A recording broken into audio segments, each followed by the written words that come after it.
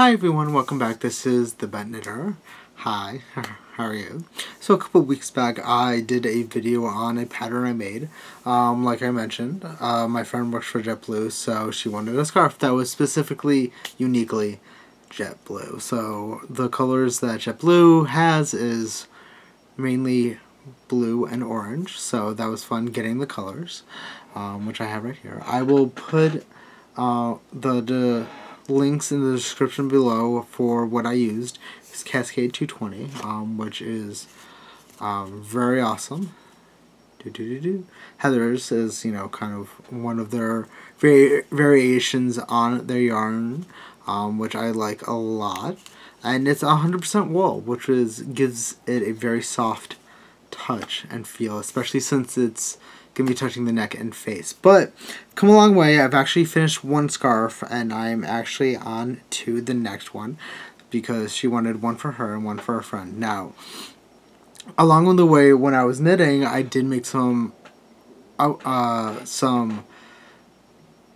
to the pattern. Not updates, but I fixed the pattern a little bit with parts that I wasn't happy with, you know. So it did get fixed and altered and changed a little bit. But this is kind of my version 2 JetBlue. Not the first one came out bad. It came out really well, but I did stuff like there was a little bit more spacing between letters, so I closed that up in this one.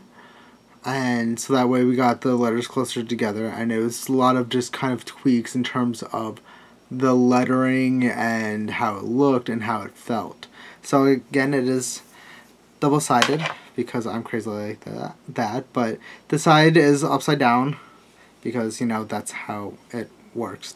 But I'm still happy with the double-sided. I like the double-sided just because it gives it a little bit more weight, a little bit more feel to it, and that way it's also, especially since we're up in Massachusetts, it can be very cold. We get a lot of snow up here, so the extra heft is kind of worth it. But again, I will link down to my other video about me making the pattern and how I did it. I will also put a link in the description below about what program I used, which I liked a lot. And you can see in the video. If you have questions about that, let me know in the comments and I will be able to answer them for you. But I highly recommend it if you do a lot of pattern making.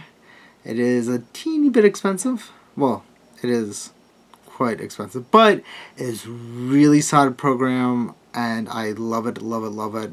It is great and really well done and designed specifically for knitting. I think that's why I love it so much, and it's actually worth the money. So check it out in the description below, and I will see you next week. Let me know what you think about the scarf.